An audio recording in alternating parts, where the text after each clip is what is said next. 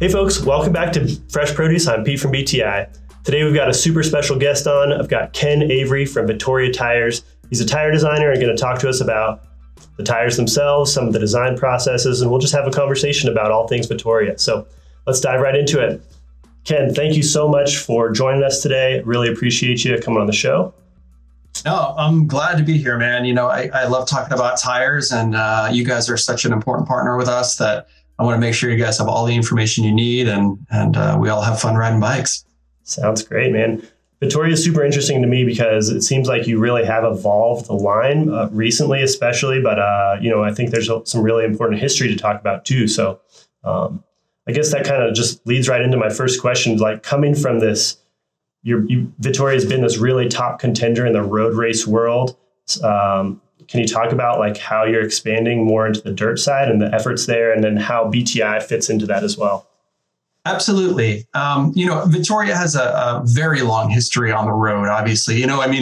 We've been making road tires for about 70 years. And, the results speak for themselves. Obviously, our Palmares, everything from the Spring Classics to the Grand Tours, all that, track cycling, all things road. And, a lot of people associate Vittoria with that. And yeah, you're right. In the last really 10 years, we've made a big push to get into the off-road categories. And I always look at this as a spectrum. So I look at everything from, imagine, the spectrum of cycling disciplines from, say, track cycling all the way through, road, gravel, cross-country, enduro into downhill and all that. And we've really been marching in this direction to expand into these off-road categories. In doing so, we've taken the quality control and the super high-end materials and all of this technology that has really made us in road and applied that into these other categories. And quickly we've had some results. Just this year, in fact, the Vittoria family has won everything from track cycling world championships to the Tour de France, to both gravel titles, and now into cross-country mountain bike world championships this year alone. Cool. Yeah, what a big march, and like there's such a wide spectrum, like you said in there. So that is a great point. Can you talk about kind of how you brought some of those technologies that created these really winning road tires and like are applying that into mountain, or does it not apply, I guess? Oh, it absolutely does. Yeah. In road cycling, the surface is pretty controlled. In traditional roads, sure, like you have some rough roads. I live in New Hampshire. We have plenty of rough roads. But At the same time, you're talking about like a pretty controlled paved surface. A track is obviously a track cycling tire is going to be like a groomed wooden track, very smooth, right? So in order to be able to make a tire faster in such a controlled surface, on a controlled surface, it's really a hard thing to do. And Vittoria has done this by using different materials. We make nylon tires, we make cotton tires. We have a couple different processes for both. We have the only 4-head extruder for compound manufacturing in bicycle tires in the world. So there's a lot of things like that in terms of the company. But the reason I start here is because if we can make a tire optimized for such a simple surface, when you have then the variance in off-road surfaces, it actually makes even more of a difference there, if you can imagine that. So the reason I say that is because you're trying to conquer a lot of different situations, and so if you can do it on something that's so simple, the opportunities are vast once you get into these other kind of situations. Yeah, just to dive deeper into something you mentioned, that 4-head extruder, that means you can put like 4 different compounds into the same tire, right? And I think a lot of the competitors just have 2 or 3. So, and in my mind, like that totally applies to mountain so well. You can do these softer compounds on the corner knobs where you really need it so much. It still gives support underneath. Seems like a really cool opportunity. And yeah, and it is. And, a lot of people say, well, why wouldn't you just use a soft compound everywhere, right? Or something like that. It's not quite as simple as that. If you step back and say you make your tire choice based on the terrain you're trying to conquer, you then have to kind of take, as a tire designer, or in any kind of product development, you have to take like a holistic approach to the entire situation, because oftentimes one variable will sort of cannibalize another, right? So you can make this tire really soft, but then it wears out quickly, or you can make the tire grippy, but then it rolls slow, or it's heavier. There's a lot of different things. And so being able to have that forehead extruder is a big deal for us, because it allows us to place compounds exactly where we need to on the tread. And it's not just in a single layer, it's actually in a multi-layer process. Yeah, so you can actually stack compounds on top of each other, right? Correct. So what you can do is you can imagine like a very aggressive mountain bike tire that has like a really tall like side knob on it, right? You want that to be gummy, but you want it to be stable. Yeah, if it flexes too much, you're not going to get anything out of it. It's going to just fold over and not hold you when you're really pushing on it. So. Yeah, I mean, you see, in some tires in the market, you see the knobs rip right off, right? And, absolutely. And you don't see that on a Vittoria tire. It's stable. The base is stable, but the upper portion of the knob is really compliant and can really grip to whatever root or rock you're trying to grab onto. And you can tune that so that the tire actually rolls faster. And that's where we've seen really in gravel. As I mentioned earlier, this year was the first UCI Gravel World Championships, and we won both the pro men and the pro women's class, with the Terreno Dry that day. A tire like that has a very complex tread design, but it also has very complex compound technology. And that's really something that set Vittoria apart. Yeah, it makes such a difference in that gravel world where, rolling resistance is so important, but also durability and all these other factors too. Yeah, cool. Yeah, gravel's really where, the speed question of road intersects with that durability and as well as with traction, right? So, just being fast alone in a lab somewhere doesn't really matter when you're on the side of the road trying to, deal with a flat tire or something. Exactly. And that's the fastest ways to lose a race. Exactly. Right? Yeah. Dependability is really where that all comes, into play. Absolutely. Hey, so speaking about all these different compounds and so many things going into a tire, can you talk us through the process of like designing a tire all the way to like making a final tire? Because it just seems to me like you can't make a whole bunch of prototypes. The molds aren't, they're way too expensive to do. Tell me about it. Yeah, I have no idea where to start. Gosh, like how much time do you have? It's a huge process. What it really comes down to is, I've been designing tires for over 20 years in the bike industry, and I love this because it's inherently at the root of it. You're trying to solve a problem for real riders, right? It's not like, hey, how do we make a widget? It's literally, I want to make something better so that somebody has a better ride or they can increase their performance. And ultimately, if they happen to be a racer, like that helps them there. But honestly, like if you're just trying to get to work and you're a city commuter, like the word Vittoria actually means victory in Italian. A lot of people don't realize that. And it's not just about racing though. I mean, if you get to work in a dependable way, that's a win on that level. And so it's a matter of like whatever your personal win is, we're trying to provide a solution for that. So as a product designer, we think in those terms. And so I was actually designing product all day yesterday and late at night, in fact. And so this is a timely question. You first start with, where is there, some sort of like a commercial market opportunity, right? You say, okay, like we need to solve this problem in this cycling discipline in this segment, right? That's what I was thinking. A kind of a problem to solve would be a place to start, right? Yeah. Like we need to make, like for instance, I'm just gonna go with that Terreno gravel tire rather. So the Terreno Dry is an example. So that's amazing that you happen to have one right there. Oh, I'm prepared. I did not know that. That's amazing. So think about this. This is a tire that is meant for fast, drier conditions in gravel, which means you're going to be riding on pavement as well as hard packed dirt. So, you want to have something that is a low profile tread that's going to be highly flexible. And, so how do you then make a tire roll fast, but then still have braking traction? You see a lot of tires in this segment that are what are known as, say, a file tread. Totally. Right? A traditional file tread in gravel has these micro diamonds, right? Yeah, little points right throughout. Yeah, right in the middle. And those micro diamonds, they're like a millimeter big or like less. They're symmetrical. The leading edge and the trailing edge, they're symmetrical. So in other words, any benefit that you get in rolling actually is a detriment in, say, braking or cornering when you're sort of in that upright lean angle position. Check this out.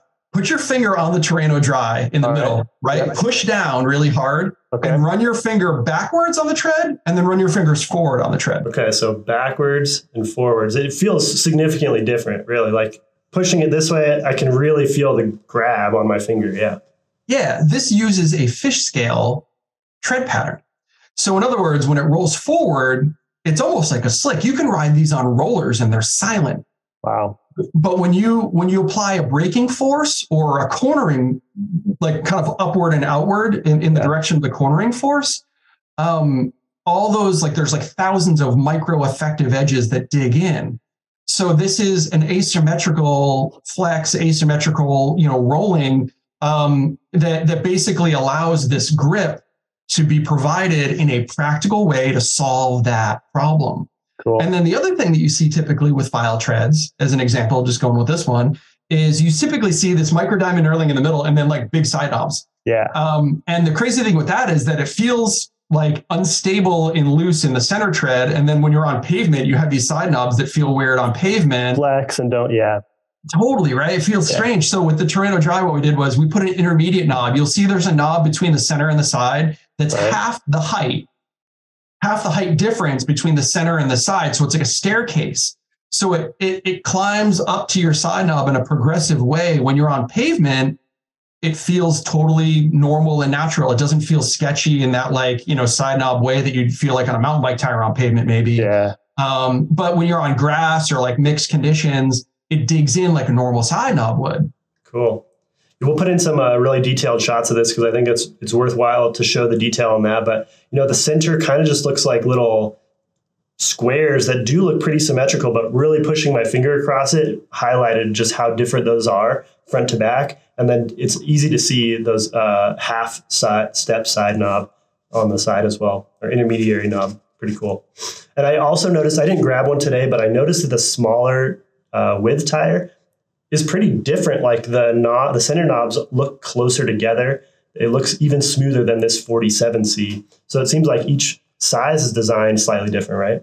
Correct. Yeah. We don't simply just stretch it and scale it up in a sort of linear way. Each size is going to be optimized for the use. So like say if you have that exact Terreno Dry tire, if you have that in say a 33, say the cyclocross size, right? Yeah. It's going to be optimized for that. Now, if you get that tire like the more of the gravel end of things, like say a 40, it is going to be a little different because you're dealing with capabilities and intended use that are going to be different in that way. And then we make that tire all the way up into mountain bike sizes. That's like a World Cup short track favorite of like the Santa Cruz RockShox team. They use that in short track constantly because it just rolls so fast and it still is dependable for that kind of a use. The other thing that people use that tire for is bike packing. Totally. You want a fast rolling tire that's dependable, that still has capability. Like that's a great option for that. Just works on a ton of surfaces that you're likely to see bike packing. Who knows what you're going to roll across? This will work. Yeah. It made me think that short track, like they're oftentimes starting and finishing on hard pack. So it's got to work there too, or excuse me, on full on pavement. So that's, it makes sense. Inevitably there's like that gravel that comes like on the pavement where the transition is, right? And this is also that this tire can also deal with that as well. And I don't mean to harp on the Terreno Dry so much, but this is just one example. And it's a great example of trying to design a product to solve a problem in an outside the box thinking way, right? Nobody had done that fish scale approach before. And then, we won the first 2 gravel world championships with it, right out of the box. So pretty cool.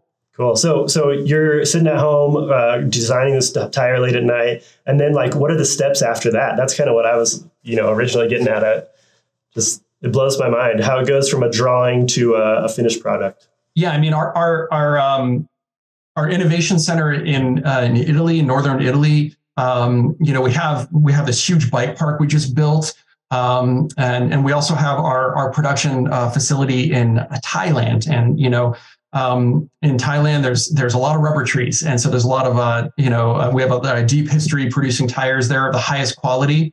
But the reason I mentioned those two facilities is because basically what we'll do is the first thing we'll usually do is make a 3D print. And in fact, here is a 3D print of the Terreno Dry.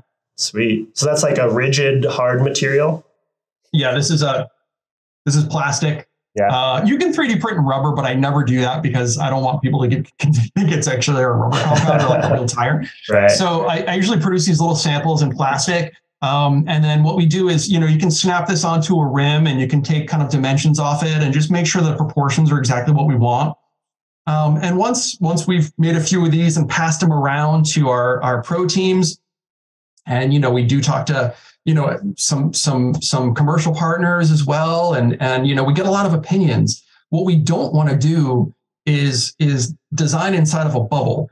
There's a lot of companies, they're just trying to get something to market, right? And in doing so, they actually do a disservice to themselves in a way, because they'll push something out, and then the first time someone rides it, it's kind of like I hope you like it kind of scenario, right? Our process is really proven in this way because we don't do that. What we do is, it's a collaborative effort to say, okay, like, what does an athlete need?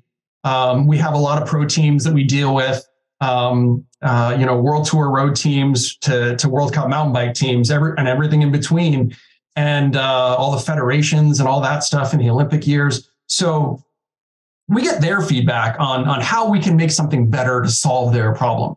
And then we talk to, partners like yourself to say, hey, are you getting requests for something like this? Like, is this a problem that we can solve for you guys? And then, once we do that and we do some sort of initial tread design, we make some of these samples, these 3D prints, we kind of show that around a little bit. And when everybody says, yeah, I think that's a really good thing, we'll make some prototypes.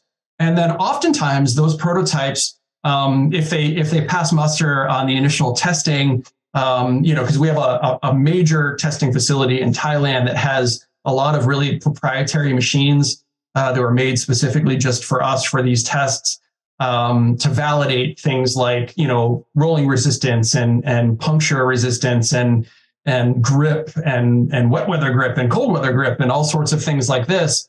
Once we get past that and we hand them out to our test team, we have a roster of testers globally that includes, again, World Tour athletes, as well as some just enthusiasts. Yeah. And this is actually something that's actually really critical that I really want you guys to know about as well. It's one thing to give the best riders in the world product. They're going to be fast on anything. Absolutely. And that's great to validate the product at the high end. But I would actually argue that our testers who are kind of just normal enthusiasts are actually equally, if not more important, because they represent, people who you guys do business with, for instance. Like all the people that you guys help in your business also need to be, benefiting from this technology. So we do have a roster of people sort of like that to also validate this. And once it goes through a test cycle, we then, have a launch path. And oftentimes along that launch path, we'll win some major races. It's really crazy. That's always the goal, right? I mean, like I can tell you right now, like in 2015, we won World Cross Country Championships on the Barzo. I'm standing at Interbike like 2 weeks after, that race. And it was like, what just happened? We're like launching this product right now and it already won world championships. Like, how did this happen? Yeah, what a great talking point to have right off the bat. Yeah, so it's a really fun process, and when you do it in this way, it's already validated before you launch it. It's not a hope you like it scenario. It's we know this works at the highest level, and you're going to be psyched. Yeah, cool.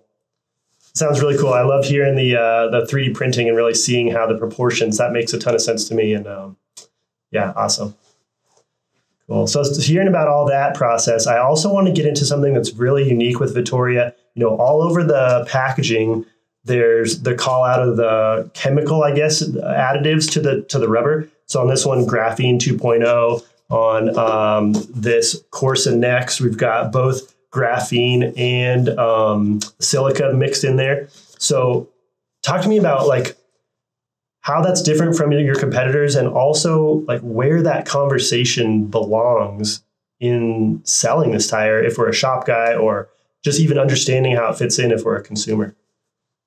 Yeah. So it's a complex one. And, you know, like for instance, that first one, graphene 2.0, that's been an evolution of our use in graphene, right? So I remember being at Eurobike when we were first launching graphene to the world, and it was like the night before, and it was like, wow, it was like a daunting thing to try to describe this substance, right? And so basically, graphene, you know, on a basic level is it's so thin that it's basically the only two-dimensional substance that you know is recognized in this way, right? But at the same time, it has a massive effect on strength and just elasticity and heat dissipation and all of these things, and that's fine.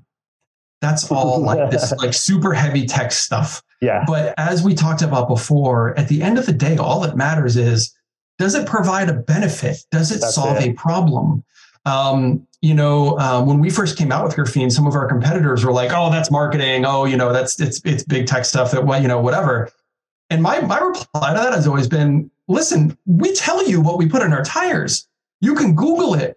You know, like none of the competitors do that. They come up with kitschy names that truly are marketing, and that's fine. I mean, everybody has great technology, and I'm not speaking poorly of our competitors in this way, but the one thing that truly sets Vittoria apart is you literally can research what graphene is. And, you know, I mean, brands like, say, Oakley, they made apparel with graphene in the clothing to promote heat dissipation. Yeah, I was going to say it's used in a bunch of different industries for sure. So it's not just, you know, your own. Yeah. Yeah. Tennis rackets that are carbon. So in carbon, sometimes it's used in the resin and things like this. But in tires, you know, we found that it had a dramatic effect on the rubber. So there's always been this give and take, as I mentioned earlier in this conversation, with, you know, one factor can really affect another. And when you're trying to optimize things and you know, product in general has gotten so good, no matter who you get it from, that, you know, on some way, it's like really hard to do something different to make this gain. And so graphene was one way that we could put that across our entire line. I mean, we make road race tires, road training tires, mountain bike, gravel, city tires, everything with graphene.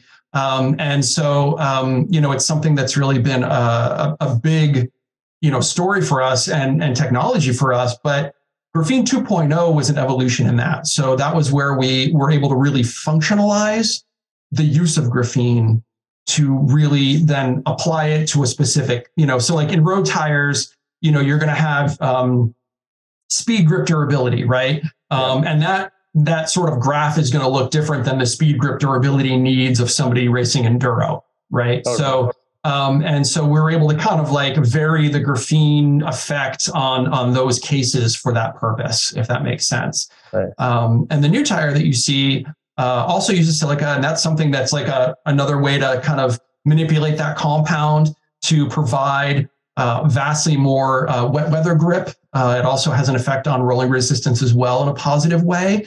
And, you know, you'll see more of that in the future. So this is always an evolution. Vittoria is never going to sit idle and say that we're done. We're always hungry to make tires better and tire systems better, which is why also, you know, things like liners come into play and different applications like that. Yeah. All right. What a transition. Let's talk about tire liners. You know, I'm more from the mountain bike side. You know, I've been running Cushcore for a long time and a variety of other things, but I think Vittoria is so interesting that you have different liners for different uses all the way to a full-on road race application. So I guess to start out with, I'd love to hear about how are you designing tires with liner use in mind already? Has that changed the casings or other design applications. Liners have changed everything. Yeah. You know, the tires that we make are, of course, compatible with, I mean, if it's tubeless ready, well, I mean, it has to still be inner tube compatible. It, you know, it has to be tubeless compatible. And we consider liner use now as well, right? So, you know, if you think about, you know, liners and how they came to be, especially as a mountain biker, I'm a mountain bike guy too, I get it. You know, liners came to be in the gravity, you know, segments first, right? It was like an impact thing. Like, I don't want to flat, I don't want to, you know, when people stopped using thick downhill inner tubes and they started really embracing tubeless in the gravity segments, that was great for a lot of reasons. But at the same time, people were then pinching through their tire. Absolutely. And so, you know, they were using liner systems to kind of avoid that. But we found that like liner systems have like a lot of different benefits. So, and much as tires differ from category to category, so do the liners, at least on the Vittoria line they do. And, you know, I mean, if the intended use is going to be different, then we should really take a specialized, direct, unique approach on how to solve that problem for that rider. And that's something that we believe in across our line. And that's the reason that our liners look a little different from category to category.